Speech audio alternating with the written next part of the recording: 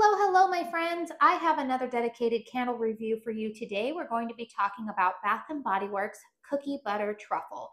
This is one of their standard 3-wick, 14-ounce vessels. As of the time that I am filming this video, it is actually currently on sale for $13.95 at Bath & Body Works.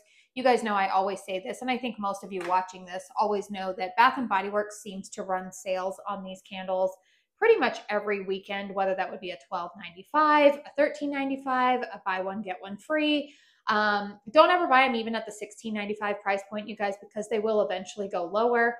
But being that this is being marketed as a new fragrance for the first holiday launch, I thought that I would share my thoughts with you in case you are thinking about purchasing this candle. So the fragrance notes or the accords listed on this candle are cookie butter, whipped cream, and vanilla extract. What does my nose detect? To my nose, this candle on cold sniff is definitely more reminiscent of cookie dough, not a sugar cookie dough. It's definitely more like when I make chocolate chip cookies, which personally I use the old-fashioned Nestle Toll House recipe. It smells like the cookie dough without the chocolate chips in it. I don't know if that makes sense, but I think those of you who make cookies enough, you guys know what I'm talking about. It's definitely not a sugar cookie dough. It's not a peanut butter cookie. It's not even like an oatmeal raisin. It's definitely just kind of like the base of a chocolate chip cookie. That's what I smell. I don't really get any whipped cream in here, nor, I mean, vanilla extract is an ingredient that I put in my cookies. But to me, when I was reading the fragrance description online that Bath & Body Works is using for their marketing, they were saying that this smells like freshly baked cookies, and I disagree with that. There's not necessarily really the warmth or like the true warmth or authenticity, I would say, of the cookies when they are freshly brought out of the oven. That being said, this is a gourmand fragrance, but I have a little bit of a caveat with this candle. When I picked it up in store, I thought it smelled interesting. It wasn't a fragrance that I saw myself not wanting to purchase and being like, nope, I can't do that. You guys know with my channel, I am always trying to review new fragrances for all of you guys. But sometimes there are candles or fragrances that I'm just like, I don't like that. I don't want to review it. I also didn't feel like I absolutely loved this fragrance. I was just kind of in the middle of the road for it. And I thought maybe it'll transform more upon burn and I will enjoy it more. The problem is, and I mentioned this in my candle chat video last weekend, is that I like this candle when it is burning for about the first hour and a half. After about an hour and a half, 2 hours, this fragrance kind of smells a little sour, a little off.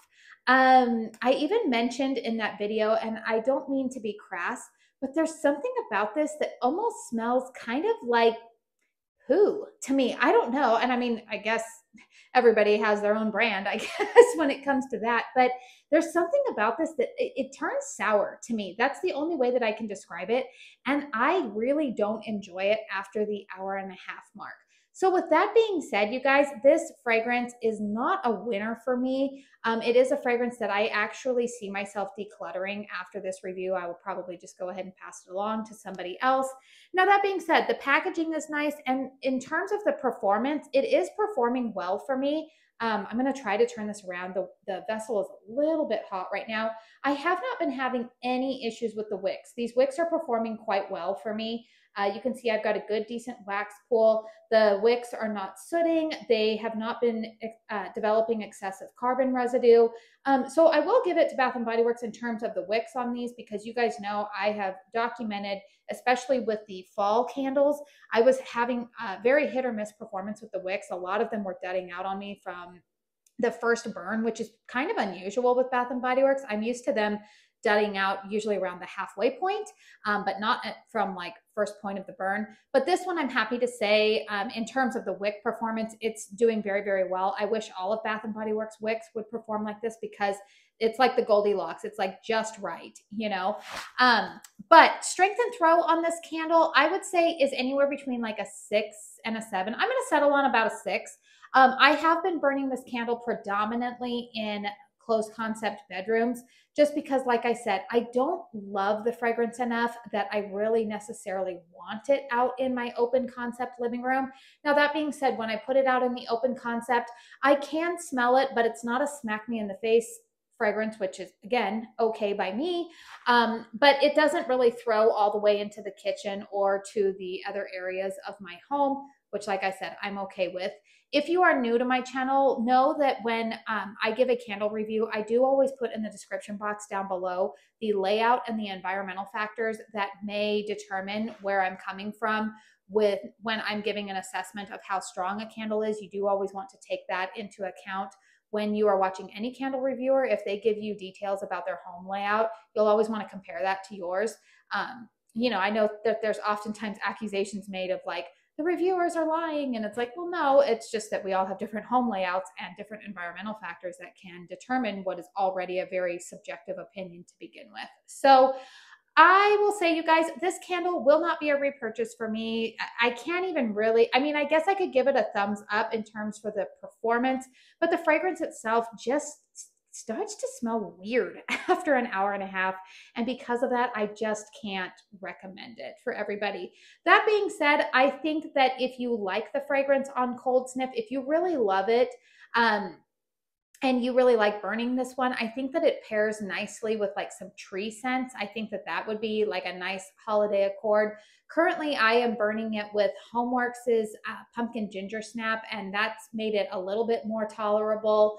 I've got quite a few gourmands in my collection right now, but like I said, you guys, not a love for me, and it's going to be an easy pass going forward. So please feel free to comment down below if you have purchased this candle, what your experience has been with it. I've heard a couple of other reviewers also say that they think that this one smells weird. So feel free to chime in down below. And if you love this fragrance, you just keep on burning it and tell us why you love it. It's totally fine. Please consider hitting thumbs up if you found this review helpful. Consider subscribing to my channel if you are new. I do lots of dedicated reviews. I also do hauls and empties and everything in between. So if you like candle content, I'd love to have you along for the ride here on my channel. I do want to say thank you so very, very much for spending your time here with me today. And until my next one, I hope you all go out and have a very blessed day. Bye.